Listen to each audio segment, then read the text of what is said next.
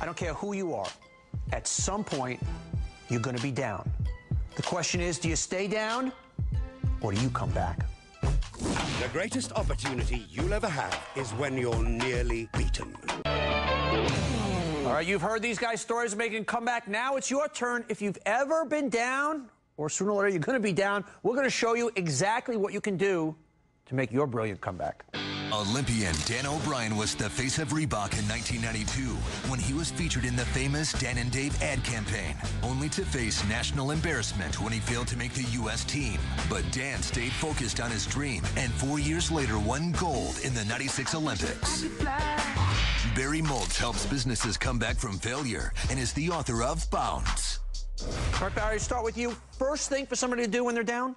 I think first thing you have to do is you got to grieve. I think you got to have a pity party. I think you got to cheer the darkness. Well, give me an example. Okay, let's say what in the case of Don here, he's blown up. He was supposed to what? Celebrate and say, I screwed up. Look how great I am? I think you got to feel sorry for yourself. Something bad really happened to you, Don. And I think you got to say, God, something really bad. Do it for 24 hours. Then I think you got to bounce. You got to let go, and you got to move on and take an action like Don did to get to another success. So first wallow a little bit. Allow yourself that pity. Doc, good advice? Yeah, and I think you keep your eyes open while you're wallowing. You say, what can I learn from here? What's one thing I can take away from this experience that I can bring with me moving forward? Okay, Barry, you say there were 4 things to do after that. And the first one is just let go of the failure. I think you got to let go. Sometimes we spend far too much time looking to see what there is to learn. Sometimes failure just stinks and there's nothing to learn right at this moment. I think you then have to let go. You got to give up the shame. You got to face your fear. And then you have to take some small action like Don did here so you can get the confidence back to get to another success. Okay, Dan.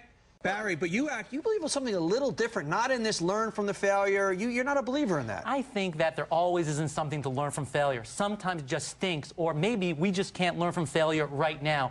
I think we have to understand that failure is just part of a business life cycle. There's success, there's failure, and to have resiliency, to develop true business confidence, we need to thrive through the series of ups and downs, which is the life cycle. Dan, around you, because you're going to always amplify whatever the misery is, and if you take it outside, it's maybe not going to seem as bad as it is. I think it's good to have someone outside to tell you, guess what?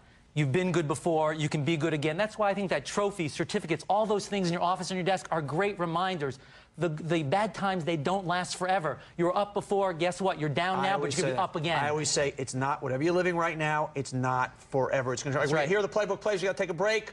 Allow yourself to feel bad for a while. Wallow in it, man. Grief is good, because you can't get back up without feeling bad first. Know exactly what you're trying to accomplish when you're ready to let go of that grief. Sometimes learn from the failure. I say always learn from the failure. Learn from it, then write it off. Think like a boxer. When focusing you're down and out, it'll leave you an opening for that counter punch. One big idea straight ahead. Barry, as part of in a situation like this where you have to make the right turn, is it almost completely risky to be risk-averse because you almost have nothing to lose, and risk, you got to embrace it at that point? You know, failure, Donny, really does give us choices. When we're failed, when we're down, we're out, we have no place to go except up. So now's the time to take action, take another risk, because you got nothing to lose.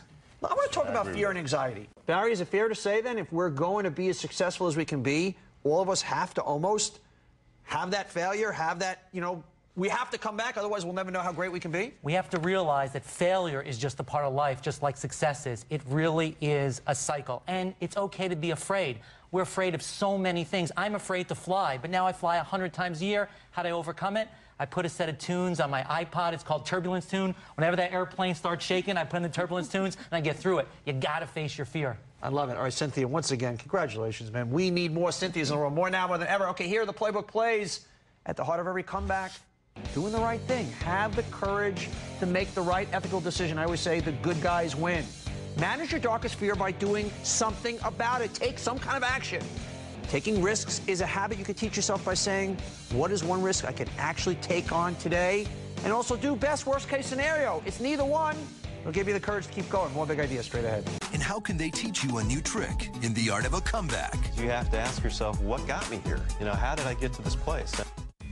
How can a plane that crashed 500 times be the master blueprint for innovation and the art of the comeback? Find out in our exclusive web extra at bigidea.cnbc.com. All right, Scott, people pay you hundreds of thousands of dollars for your advice on bringing brands back.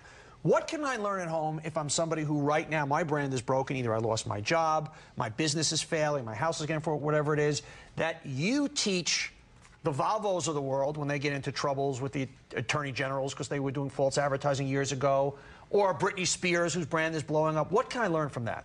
I think in both cases, you have to ask yourself, what got me here? You know, how did I get to this place? And big companies will spend a lot of money on research to get to that, but I think the individual can reach out to their friends, to some family, people they trust, open up, and frankly, look themselves in the mirror and say, what's going on? How did I get to this place? Barry, is that a useful exercise?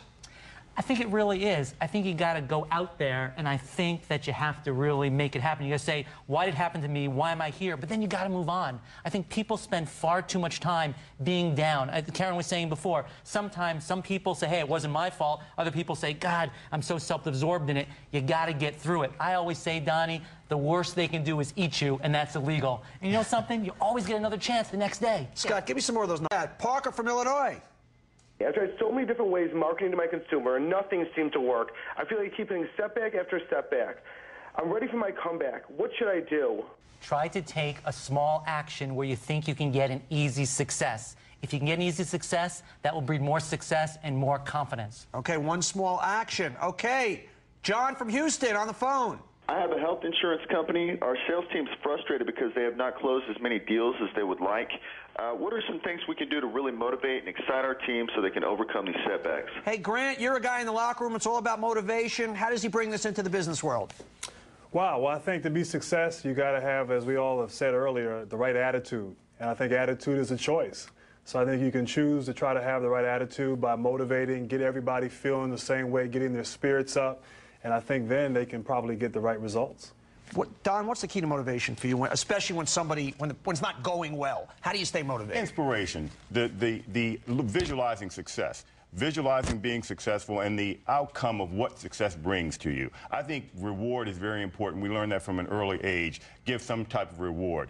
And so for motivating my sales team, I give everybody ownership in the development projects that they work on. So ownership motivates. Find out what they want, give it to them. Gary from New Jersey. My huge setback right now is I cannot find a distributor. I'm thinking about going ahead with production anyway, but I'm financing this through my home equity line of credit. I'm afraid this will put me back even further and put my family at risk. Should I go forward anyway? Barry, this is a guy who's embracing risk in a tough situation. You're nodding your head no, though. No, I think you have to find a distributor. You know, just because you build it doesn't mean people will come. You got to find someone that's going to sell your product before you make the product. So I would wait until you can get out in the market. Nathan from D.C. I have this huge setback. I put all my money, all my time and effort into this idea. I know it works, but I have no money left, and I need help. I have no idea what to do.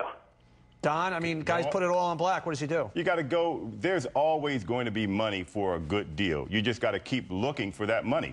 Find people, go to your friends, go to business associates, go to people and tell them about your idea. Promote your idea. Call the Washington Post or the Uptown Citizen in Washington, D.C. Tell them about your idea.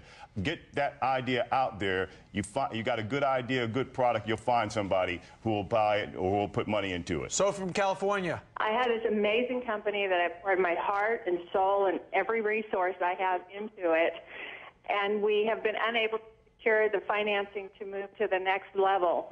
And this is the biggest setback I've experienced so far, and we're looking at this point at closing up shop. Is this something I can come back from? Barry. The question is, can you scale it back? Can you morph it into something else? There's many ideas, or many businesses start over here and become something else. Is there a kernel of your company that you can get small and then move it forward? Okay, final playbook is next. Barry, playbook. Set patient interim goals. Small successes are going to give you the renewed confidence in order to meet your large visions. Cynthia. Yeah, use it as an opportunity to step back and reevaluate your life, and don't be afraid to break out, go in a different direction, take a risk, and don't let your fears hold you back. Grant, final playbook on coming back. Yeah, no matter what, you have to believe. You have to believe in yourself. You have to believe that you're capable, that even though you've had this setback, you still can be successful and you still can overcome. My final play, the word snapshot. No matter how bad it is, it's only a snapshot in time. There's always tomorrow. We'll see you next time.